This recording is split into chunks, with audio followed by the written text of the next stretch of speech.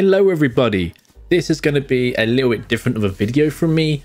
It's going to be like the first time I've done a non-gaming video or giveaway video. They're the only ones that I've done just talking head to camera in the past, but this one is more on streaming, and I've been streaming now for a couple of months, and I've been in the background as the tech guy for a couple of streamers, and this is the time I've only recently come towards the camera and started streaming. I've been doing YouTube videos for years, so I'm not shy in front of a camera, but I haven't been streaming before the last couple of months. So this is mainly a video on what I've learned and what kind of works and what doesn't, and common misconceptions to do with how to start out, really. So if you want to see more, Twitch link is down in the description. It should pop up about here. So yeah, let's get into it then, shall we? I'm just gonna put it out there. Take this with a grain of salt. Do more research than just this video. This isn't the be all and end all. Just make sure to do your research, and yeah, let's continue with the video. So this video is meant out if you are just starting, and like the main thing to think about with, say, gear and levels of like audio and lighting and that kind of thing. So let's start off with one of the main important things. No, it's not your webcam or stream quality, it's your microphone. If your microphone isn't clear, people won't watch. Most of the time, the main reason why people click off of videos is because they can't understand you. Slightly blurry image, that's fine. Slightly crackly microphone, or one which is too quiet, or one that it just sounds like a toaster, they're more likely to move on to somebody else. Because when something hurts your, like, slightly annoying in the ears, it's more harsh than if something is slightly more annoying on screen. So if you were to, for example, hear an annoying noise in the background, that would annoy you more than, say, an annoying pop-up on your screen. Or to me it does anyway. I imagine it's the same with you. If you have an annoying sound, it's more likely that you'd get annoyed and try and get out of, or turn off whatever it is that's doing it, than if there was, like, say on your screen, a little pop-up in the corner. If you had both of them, you try and go for the sound first, because sound is really, really important. On that same line, you don't need an expensive mic. Like, you can get away with cheaper microphones but have them set up correctly, or you go for a mid-range USB microphone so it has some built-in sound isolation.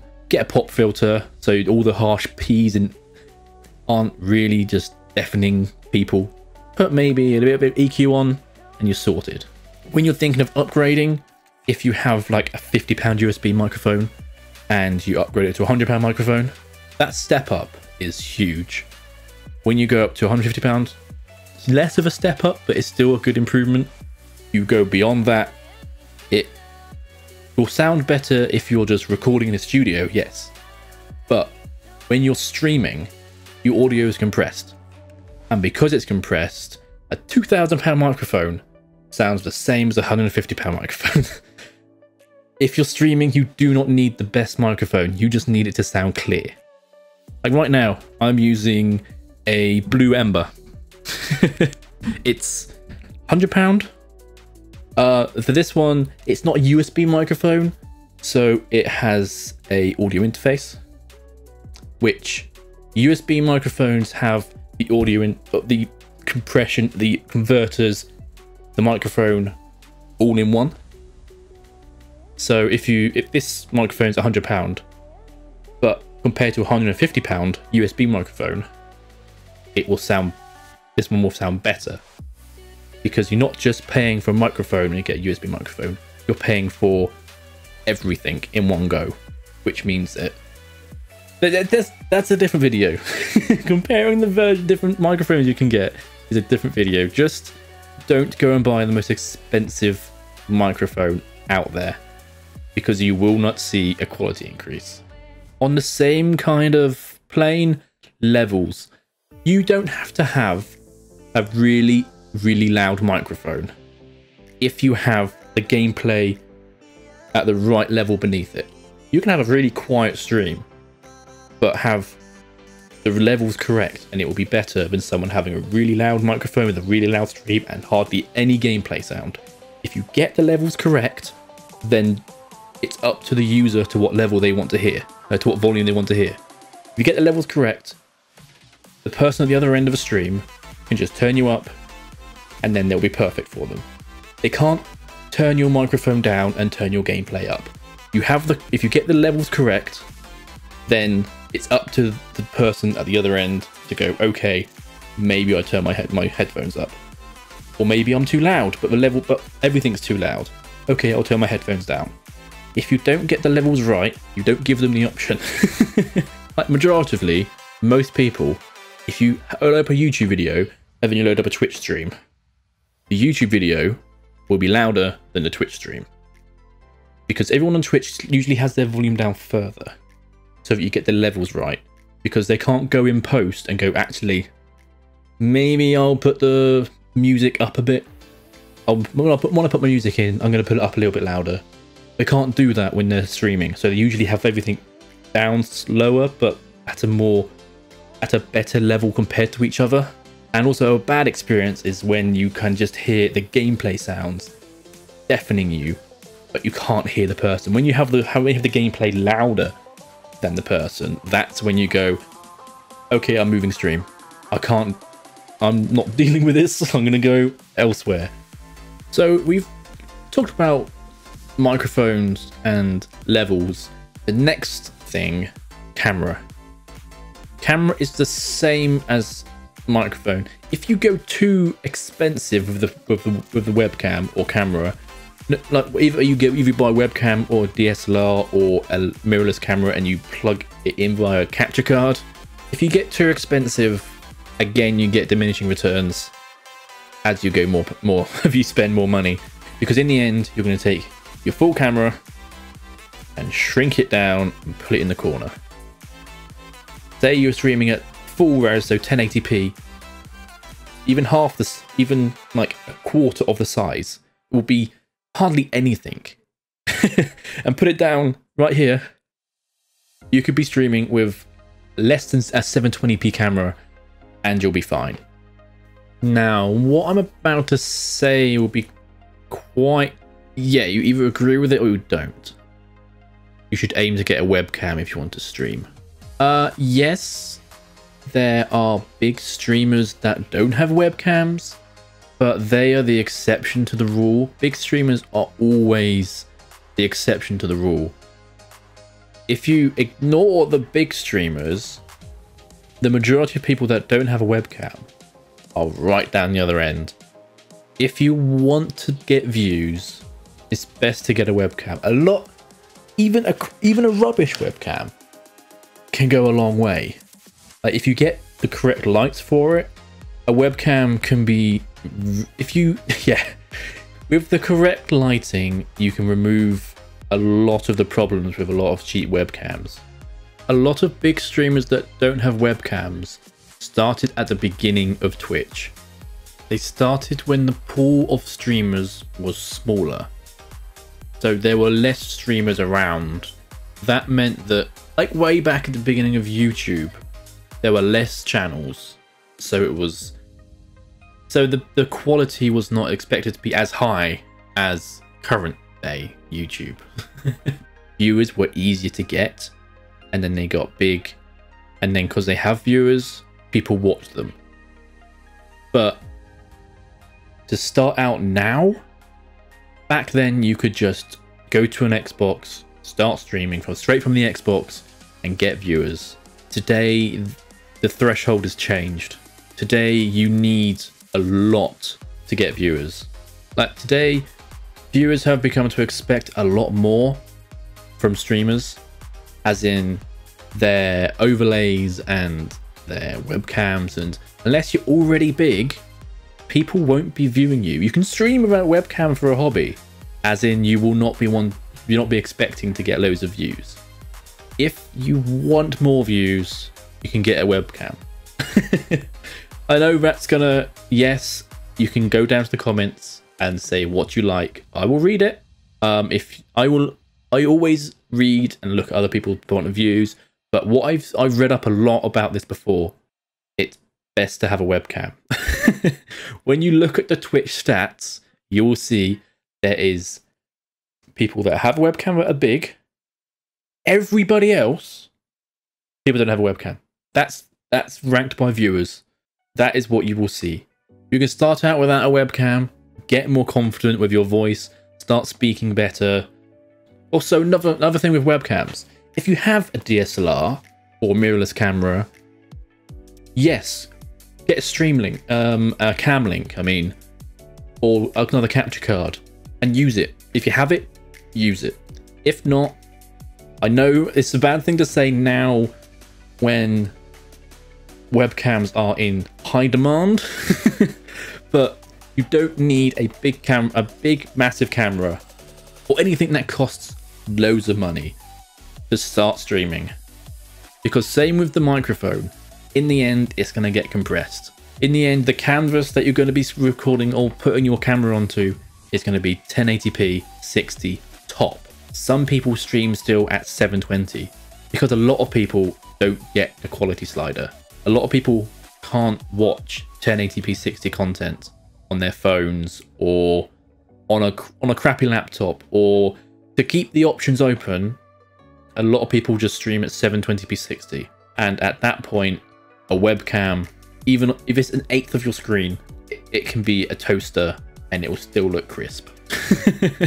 Also, if you are having problems with the quality of your webcam, if you up the bitrate a little bit that you're streaming at, it can really make a difference. One of the people that I mod for and actually live with, she upped her bitrate slightly, and then suddenly her webcam looked much clearer because there's not that much compression happening to it. And to go hand to hand in with the camera, lighting. I've got a light above my camera, I've got lights behind me. I haven't got what I'd like to have. I wouldn't mind a key light behind me shining, and then there's more separation between me and the background. The light I've got above the camera is about, what was it, about £15 for a little video camera light.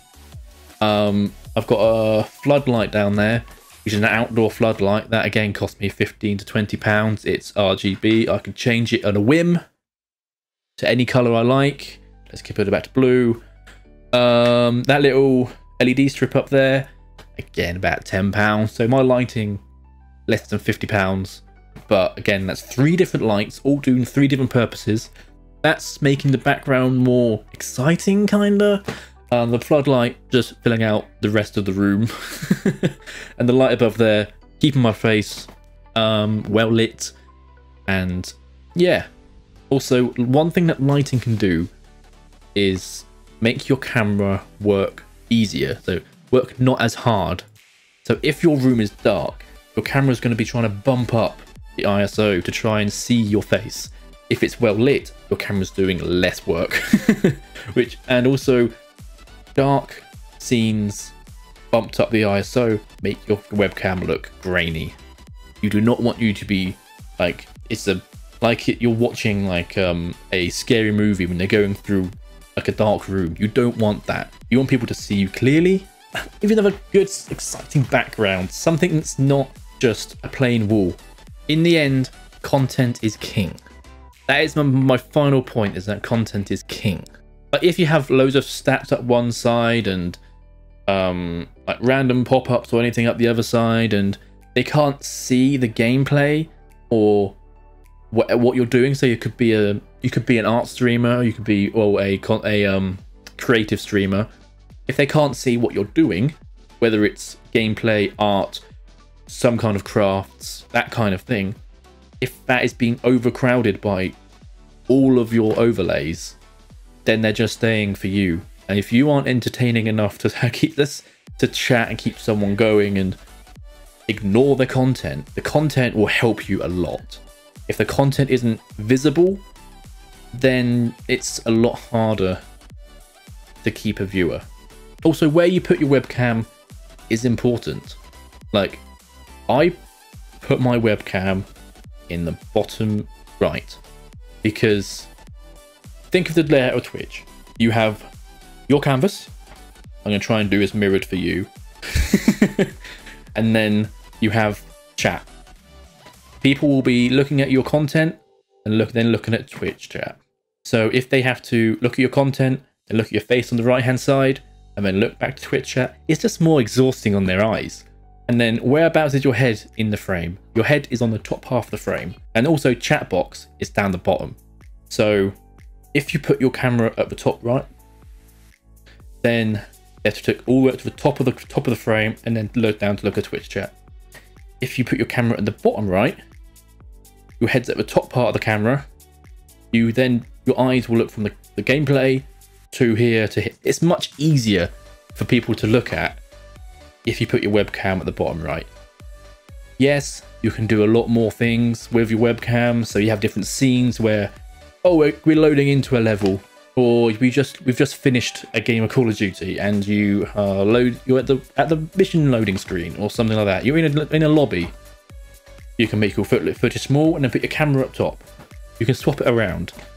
But when you're in a game, it's a lot easier to look at if you're in the bottom right. That's just more of a design thing, but it's up to you. If you don't think it's like, or it depends on what game you're playing. It's down to the game partially. The bottom right is usually where ammo, your gun that you have, that kind of stuff is located. So maybe put your webcam above that. Do it like that. Why not? If your game has if it has a load of like stats in the bottom right, but then nothing at the top right, put it up the top right. It doesn't have to be consistent on every single one of your streams. Don't lock into a certain place and then just leave it there. You can move it around, you can do whatever you like, but think of what's easier on the eyes. A thing that you need to start doing also when you start streaming is think out loud, because same with recording YouTube. If you aren't speaking, someone just joins your stream and you're just sat there playing a game like a forehead cam, concentrating, not saying anything, would you watch that? Or would you, even if there's no one watching and the person is going through what they're doing, like saying what they're going to do next, reacting to what they just had happen to them, if someone is doing that and then they join, they're more likely to stay along. Because just think of it from the other side. If you come and join a stream and they're not saying anything and they're not being entertaining, why would you stay? If you join, and even if it says one viewer, that's you. You are that one viewer. And they are going through what they're doing. They're saying what they're thinking of what's going to happen next. Or they're reacting to a death that's just happened. That is much more entertaining to walk in on than nothing. Then them just sit there playing the game.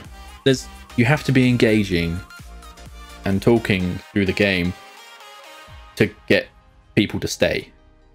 I will probably be doing more of these in the future, so let me know what you want to see down below. So more in-depth conversation about my microphone and how I use it and my history of going from a Yeti when I was doing my old YouTube videos.